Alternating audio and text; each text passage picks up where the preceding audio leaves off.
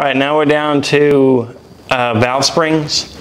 So I've got the valve springs, a couple of these actually in front of us here.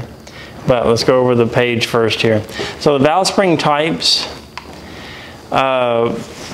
we have square springs, which is just a single square spring where if we were to look at, let's lay something across the top of this spring and then run something up and down the side of the spring, it would be a 90-degree angle on both the top and the bottom. And that's what's considered a square spring. In its traditional design, it's very common, or it was very common. And then we have multiple springs or dampened springs. So we have this spring right here is what's called a dampened spring. And it's actually got two springs in it, but one of them is not a spring to close the valve. It's there for another reason. But we see inside this spring we have a flat wire, and that flat wire is actually rubbing on the coils. Another thing, if you noticed, you see that that coil on the inside, the flat wire coil, the coils are angled this way, but then the round wire coil is wound this way. And the reason they do that is because this flat wire coil is going to contact multiple spring sections, so that when that valve is opening and closing, the spring doesn't vibrate. It doesn't get into a normal, a natural harmonic range, and the valve actually open when it's not supposed to. So that's what's called a dampened spring. There are valve springs out there that have two coil springs, an inner spring and an outer spring. Those are just multiple springs. And when you get into racing, they'll go from having a single spring to dual, and some of them actually have three springs layered inside each other.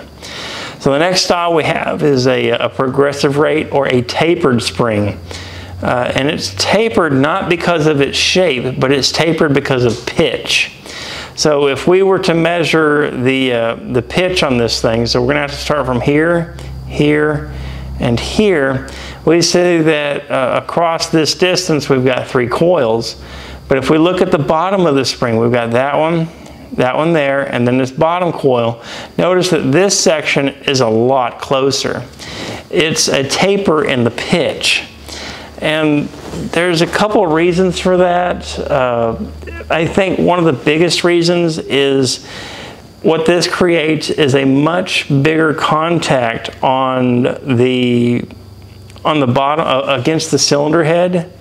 So this spring actually has more support across the bottom of the head. The other thing is it's supposed to create a progressive rate for the springs, so it has less chance of reaching a natural harmonic range. So it doesn't start to oscillate. There's a lot of technical stuff, and I'm sure it's true. The biggest thing about progressive rate springs is that the close coils need to go against the head. That's always true in every application. The close coils need to go down against the cylinder head. And then we come to the conical style. And these are oftentimes called beehive springs. And they're called that because of the shape of the coil. Notice there's a taper at the top, and then it kind of forms out into a regular square spring at the bottom. And this one has its benefits, and really it comes down to efficiency on that one. So if we come over here to the table, we have our traditional, we'll just say this is our traditional spring where we've got it's a square spring. But this one is actually a tapered spring or a progressive rate spring. So if we look at the distance between these coils, okay, and then we look at the distance between these are a lot closer, so this is more tightly wound. And what that creates is this seating area, which is much larger against the bottom of the head. And by doing that, it supposedly makes the spring more resilient and lasts longer. The other thing that's supposed to happen is that the contact between the bottom spring or coil and the next coil, it's going to be a softer contact, meaning it's going to have, again, longer life. Because if we, that's what they say, and that's what we're going with. The next style is our dampened spring. Now notice on this one we've got the coil on the inside. I don't know if I can get that out right now. Should have gotten it out earlier. See if we can pop it out of there. Yeah, it's in there pretty good. There we go. Well, either way. So we have our dampen spring, and notice the angle of them. So this dampen spring is actually a flat wire spring that is, it's actually expanded in place. So this spring is rubbing on the inside of this wire. And it's just going to act like a dampener. It's going to keep this spring from shaking as it's going open and closed. The other style is our conical or a beehive spring. Now, this one has a lot of benefits, and really it comes down to efficiency. The whole challenge for valve springs is to close the valve. And it's going to happen at a higher RPM. And if they want that engine to rev higher, or maybe they want to put a supercharger or a turbocharger on it, we're talking about at the factory level. Or they just want the engine to be more efficient. What has to happen is this valve spring has to pull up on the valve. So we have this, it gets compressed. So the spring gets compressed this way. The valve opens, no, it's moving with it, but it moves the valve open. The spring's job is to pull it all back up. And if we want that engine to rev higher, or we want it to have more intake pressure from a supercharger or turbocharger, it means the spring has got to be stronger. To make it a stronger spring, they'd have to put a bigger wire. So let's say this is the original. Like, well, no, we need more spring pressure, so let's put in this big spring here. And it does exactly what they want. But the problem is, or I wouldn't say the problem, is this spring got heavier, meaning the cam and the lifter and the rockers and the push rod still have to push and compress the spring. That takes energy. Well, how about this? Instead of putting in a stronger spring, what if we lighten the assembly? What if we make it easier for the valve to close? Well, by doing that, or to do that, what they've done is they've tightened the end of the coil and brought it down to a tighter point, a smaller end on it, and they have installed a smaller retainer. So let's say this was the original one for the application, okay? And you see how big it is. But now we've got this one, which looks like it's about 30% smaller, and it would be much lighter on top of the weight of the coil. So these could actually be the same strength of coil, but this one here will close more quickly and more easily because its assembly weighs less, meaning it can pick it up faster to close the valve. Okay, so we have our conical or beehive. This is a tapered spring, and we have our dampened spring right there. All right, so now we get into some other components. We've got the retainers and the valve locks. So our valve spring retainers, they are the components. We have our spring, and the spring pushes up against the retainer. And then we have our split keeper or the valve locks. Now the valve locks or the split keepers, they're actually grabbing onto the valve lock groove. And it compresses against the valve, and then notice the outside of the keeper has actually got a taper to it. That's why they're sometimes called tapered locks. And the inside hole where the locks go in the retainer is also tapered. It's a complementary angle. So it's the harder you push, the tighter they get. So each valve is going to have 2 valve locks, and each valve is going to have 1 retainer. And that's everything about spring retainers and valve locks. Then we come to the last section, I believe, is our cylinder head valve stem seals. Now we have different types of valve stem seals available, and it depends on the application. In the older days, if you go back far enough, they didn't use valve stem seals.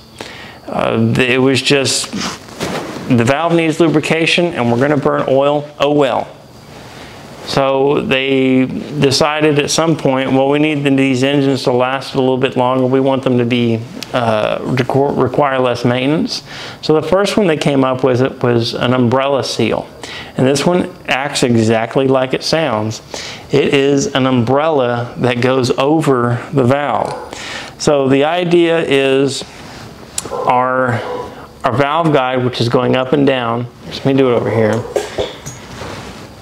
So the idea is that our valve guide, with our valve going in and out, it needs lubrication inside there. Well, oil has to get in up through the top and down in between, but they can't have an excess amount of oil get in there. Now the way the umbrella style works is it just covers this section with an umbrella. Just like in the picture there, that spring section grabs onto the valve and it moves with the valve. And that big orange piece just kind of comes down and hangs over the edge, and any oil that splashes against it just falls over to the side and misses it, just like an umbrella would keep rain off of you. And that's an umbrella seal. The next style, which is our positive band, this one here is made out, it's a soft seal, and it's got a retaining ring here and a tension ring here. And this one is basically a wiper seal. So these last three are all wiper seals, and really it comes down to kind of their shape. So we have our positive band here. The next style is a metal clad. The metal clad seal works much the same way. Now notice this spring right here. This is what's called a garter spring. This one has a garter spring, and that keeps the tension of the rubber seal or the Viton seal against the stem. Because on this one and this one and this one, the valve is actually moving inside the stem seal. The umbrella, the stem seal is moving with the valve. So it's called metal clad because this outer section right here is made out of steel or some metal or alloy. Our last style is a top hat. And a top hat style spring or valve stem seal is also what's called a spring seat. So I have two of them right here. Where did I put them? I had two. Where'd it go? Oh, there it is. Okay, so we have our top hat style here, and the way this one works is that our valve spring is going to sit down against it like this. And the reason they do this, the reason you have to have a spring seat on this application, because this is an aluminum cylinder head valve stem seal. And to run this spring against aluminum would definitely damage the aluminum. So this guy acts as a seat for the spring to sit against in between the head. Then we have a metal clad seal right here. And this metal clad seal actually is used in this application where it gets pressed onto the top of this valve stem seal, and then the valve goes through it and operates just like this. So the valve seal stays stationary and the valve operates up and down. Now these valve stem seals do meter the amount of oil that goes through, because some oil has to make it through, but not a lot. Not a lot needs to make it through there. So they meter down the valve stem seal lubrication to a specified amount. Not so much that it gets burnt in the engine heavily to cause oil consumption, but just enough to lubricate it. And that's it. So when we come back, we're going to have our next section, which is going to be about servicing and machining cylinder head stuff. And I guess we'll see you then.